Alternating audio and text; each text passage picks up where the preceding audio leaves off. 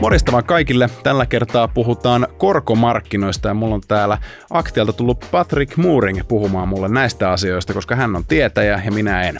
Tervetuloa Patrik. Kiitos. Haluatko kertoa vähän itsestäsi, että mikä sä oot miehiäsi? No, mä oon Patrik.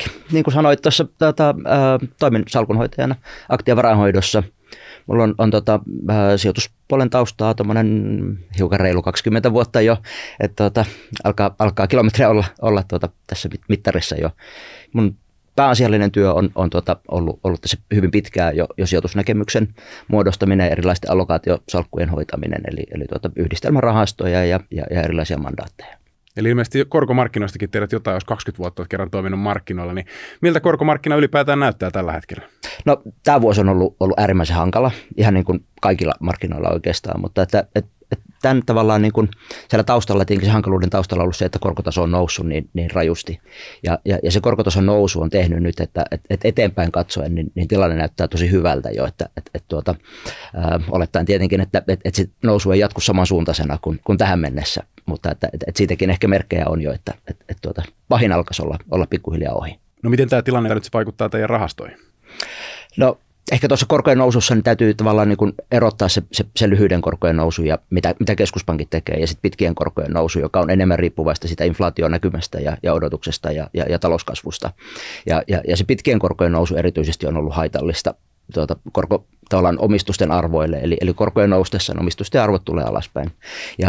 Ja tässä tavallaan niin kuin pitkien korkojen nousun osalta niin ehkä se näkymä alkaa olla, että se valtaosin se liike alkaisi olla sisällä. Toki edelleen nähdään varmaan jonkun verran nousua.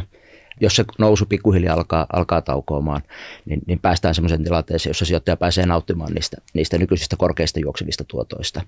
Ja sitä kautta tavallaan niin kuin päästään semmoiseen ympäristöön, missä ei korkosijoittajan näkövinkkelistä oltu vuosiin tai ehkä jopa yli 10 vuoteen. No miten näillä korkotuotteilla ja rahastoilla tehdään tuottoa? Eli kun osakemarkkinoilla sä yrität vähän niin kuin kauhoa sieltä pohjalta, niin eikö korkomarkkinoilta ole vähän nimenomaan just niin, että silloin kun ollaan siellä korkohuipussa, niin se olisi se paras hetki? No se olisi nimenomaan se paras hetki. Että korkosijoittajan tavallaan se tuotohan voi jakaa oikeastaan kahteen osaan. Yksi on se kuponkituotto tai se juokseva tuotto, mitä sieltä ne salkussa olevat laput tavallaan tuottaa sitä päivittäistä kuponkikorkoa. Ja toinen on se, että miten se pääoman arvo kehittyy ja siihen vaikuttaa sitten se korkotaso. Eli kun korkotaso lähtee laskuun, niin se on se tavallaan se paras hetki, koska silloin tavallaan niille vanhoille salkussa oleville papereille niiden tavallaan niin kuin hinnat nousee, jotta se tuotto vastaa sitä markkinatasoa, joka on tulossa alaspäin. Eli toimii vähän siinä mielessä käänteisesti kuin tuo osakemarkkina. Eli nyt tämän kaiken perusteella, että jos kerran sanoit äsken, että meillä on niin kuin tavallaan se tilanne, että ollaan jo siellä huipulla ja sitten taas toisaalta nimenomaan se huippu olisi se paras hetki sijoittaa korkotuotteisiin, niin millaisia odotuksia teillä on niin kuin ylipäätään teidän rahastojen suhteen? No rahastoissa tuotto-odotukset on noussut tosi paljon siitä niin kuin esimerkiksi missä oltiin vielä viime vuoden vaihteessa, että tällä hetkellä ihan lyhyen koron rahastoistakin pääsee jo sinne 3-4% tuottotasoihin, sanotaan noin vuoden korkoriskillä, yrityslainarahastot yli 5% tällä hetkellä ja sitten jos mennään luottoriskissä vähän pidemmälle, eli tavallaan high yield luokkaan, niin tasot lähentelee jo 10 ja sitten kehittyvien talouksien lainoissa erityisesti, niin puhutaan kaksinumeroisista tuottoluvuista siinä juoksevan tuoton tasolla. Mutta sitten se, mikä tässä on tietenkin vielä tavallaan niin kuin se liikkuva komponentti on se, että mihin tasoon tai suuntaan toi pitkien korkojen taso asettuu. Eli jos siinä ei tapahdu merkittävää nousua enää tästä nykytasosta, niin silloin aletaan tavallaan niin kuin, tai päästään nauttimaan näistä juoksevista tuotoista. Ja tässä on tietenkin niin kuin 10-15 vuoden jakso taustalla, jolloin korkosijoittaminen ei ole ollut mitenkään niin kuin erityisen houkuttelevaa, kun tasot on ollut niin matalia. Mutta että tämän vuoden tämän hirveän nopean muutoksen seurauksena niin tilanne on kyllä muuttunut aika dramaattisesti. Ja kyllä meilläkin tavallaan niin kuin näkyy, että tätä kysyntää tulee paljon enemmän tällä hetkellä ja korkosijoituksista puhutaan paljon enemmän kuin mitä vuosiin on puhuttu. Et lähinnä mäkin olen käynyt vuosia erilaisissa tilaisuuksissa juttelemassa, että osakemarkkina sitä ja osakemarkkina tätä, mutta korot on ollut täysin punhollassa. Mutta tämä erityisesti nyt kesän jälkeen, niin koroista on puhuttu enemmän mun uran aikana oikeastaan koskaan. Okei. Nordnetin asiakkaat varmaan ainakin pääsääntöisesti sijoittaa osakkeisiin, niin minkä takia ylipäätään pitäisi saada sitten osakkeiden kaveriksi näitä korkolappuja? No sanotaan, että pidemmässä aikavälissä niin kyllähän korkosijoitukset tuo sinne hajautusta ja nyt esimerkiksi näissä tavallaan niin kuin korkeamman riskin korkotuotteissa niin kun juoksevat tuotot ja tuotto-odotukset lähentelee semmoisia tasoja, mitä osakkeista pitkällä aikavälillä voi saada, niin kyllähän tämä on tavallaan mahdollisuus tasapainottaa sitä salkkua sillä lailla, että ne heilahtelut kokonaissalkussa olisi pienempiä, mutta luopumatta kuitenkaan sitten tuotoista varsinaisesti. Tämä vuosi on ollut huono esimerkki tälle, koska nyt alkuvuodestahan sekä tavallaan niin kuin korkosijoitusten arvot että osakesijoitusten arvot on tullut suurin piirtein saman verran alaspäin, mutta että kyllä tämä tilanne taas muuttuu eteenpäin mentäessä, että osakemarkkinaan kuuluu luontaisesti paljon isompi heilunta kuin korkosijoituksiin. Ja mulla on yksi vanha kollega aikana opettanut, joka oli enemmän tavallaan kuin korkosijoitustaustainen, että korkomarkkinoiden hyvä puoli on se, että jokainen päivä on korkopäivä. Eli tavallaan sitä tavallaan niin kauan kuin markkinoilla ei tapahdu mitään dramaattista, niin sieltä nakuttelee se juokseva tuotto sisään ja siitä kertyy sitten tavallaan niin kuin ajan myötä tasaisemmin sitä virtaa. Se on vähän niin kuin osinko osakkeessa. Se on vähän osinko, mutta sitä tulee joka päivä. Osinko irtoaa aina sitten yhtenä päivänä. No sekin syy, minkä takia me ollaan täällä juttelemassa korkomarkkinasta on se, että me nostetaan nyt Nordnetin palvelussa näitä teidän rahastoja, niin aluksi kertoo vähän, että millaista tarjoamaa teillä on meidän asiakkaille.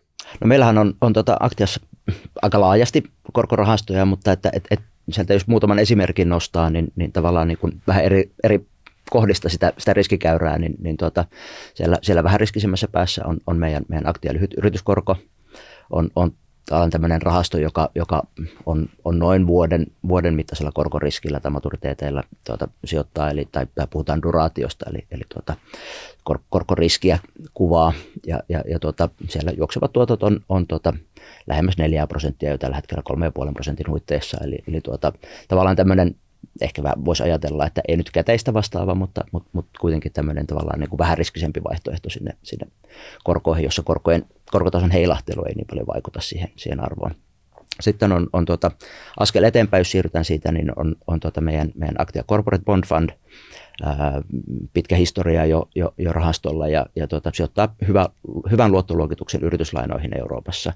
Juoksevat tuotot yli 5,5% suurin piirtein ja siellä korkoriskiä on se hiukan enemmän kuin tuossa lyhyessä yrityskorossa, eli hiukan tavallaan enemmän alttiina sille korkojen liikkeelle, mutta että se juokseva tuotto myöskin sitten selkeästi jo korkeammalla tasolla. High yield-markkinasta voisi nostaa esiin meidän pohjoismaisen high yield-rahaston, eli Nordic High Yield tuotteen juokseva tuotto lähes 10% jo tällä hetkellä ja duraatio, eli se korkoriski ainoastaan 2 vuotta. Eli siinä jo tavallaan niin kuin korkotason pitäisi nousta aika paljon, jotta sen kautta alkaisi tavallaan niin kuin mennä huonosti sille sijoitukselle.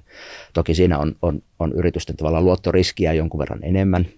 Nämä on joko luottoluokittelemattomia tai sitten vähän heikomman luottoluokituksen yrityksiä, mutta ei sielläkään maksuhäiriössä ole mitään näköpiirissä semmoista, että yrityksille tavallaan niin kuin tilanne olisi muuttumassa merkittävästi heikommaksi. Eli kyllä se siinä mielessä näyttää myöskin erittäin houkuttelevalta. Ja sitten tuo kehittyvien markkinoiden valikoimahan meillä on aika laaja. Sieltä on nyt tällä hetkellä ehkä houkuttelevin näkymä tuossa paikallisvaluuttamääräisissä valtionlainoissa, eli Aktia Emerging Market Local Currency Fund, joka sijoittaa siis ympäri maailman kehittyviin talouksiin. Erittäin hyvä träkki tänä vuonna olisiko jopa plussalla tai noin eli pärjännyt tämän myllerryksen läpi erittäin mallikkaasti ja hyvä pitkä historia myöskin sillä. No nyt jos katsojat on kiinnostunut korkosijoittamaan, niin mitkä on sun tämmöiset aloittelevan korkosijoittajan vinkit? No varmaan kannattaa miettiä sitä samaa kuin osakkeissakin tai osakepainotuksissa ja muissa, että mikä on se oma riskinsietokyky, että kuinka pitkälle sinne tavallaan niin kuin riskilliseen päähän esimerkiksi high yieldeihin haluaa mennä, ettei pelkästään katso sitä juoksevaa tuottoa, vaan siihen korkeampaan tuottoon liittyy aina hiukan korkeampi riski. Tutustuu eri tuotteisiin. Tietenkin kannattaa katsoa, että mitkä on niissä ne juoksevat tuotot, mikä on se duraatio, eli se korkoriski. Se duraatio kertoo siitä, että mitä suurempi luku, niin sen herkempi se on sille korkotason heilahtelulle sitten se arvon kehitys myöskin. Ja sitten kyllähän tässä pätee ihan sama kuin kaikessa muussakin sijoittamisessa, että hajauttaminen ja ajallinen hajauttaminen mukaan lukien niin on tärkeitä juttuja. Eli ei ehkä kerralla olin tässä hetkessä, vaan katsoa, että mihin suuntaan tämä korkotilanne tästä kehittyy. Koska sen absoluuttisen korkohuipun löytäminen kuitenkin on kohtuullisen vaikeaa kenelle tahansa, niin pikkuhiljaa mukaan, mutta kyllä tässä niin kuin kokonaisuutena niin voi sanoa, että tilanne on jo hyvin houkutteleva. Kiitos Patrik tästä juttutuokesta. Tämä oli oikein mielenkiintoista. Ja jos sä tosiaan kiinnostut sillä kameran toisella puolella näistä Aktian korkotuotteista, niin jätetään linkki tuohon videon alle, niin pääset sieltä katsastamaan, että mitä kaikkea sieltä oikein löytyy. Muistakaa pistää peukkua, pistäkää kanavaa tilaukseen ja nähdään seuraavalla videolla. Morjens!